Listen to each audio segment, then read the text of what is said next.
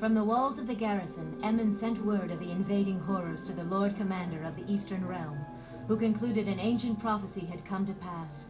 He wrote to King Elson. This necromancer of Teros, King Locken, has gained a new power. The dead walk in broad daylight. The natural order is overturned.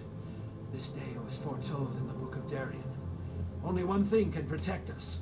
The Heart of Thesh, a relic lost since the time of the Kandra. I have this day directed my most trusted soldier, Joreth of Haldane, to retain a squadron of hand-picked volunteers to mount a quest for the Heart of Thesh, wherever it may be in Darien. Scholars in the capital consulted ancient scrolls and tablets. Several references to the heart placed it in distant Varuna, near the city of Lothal. The expedition was soon underway, but Joreth's escape was blocked. Hordes of undead swarmed around the garrison.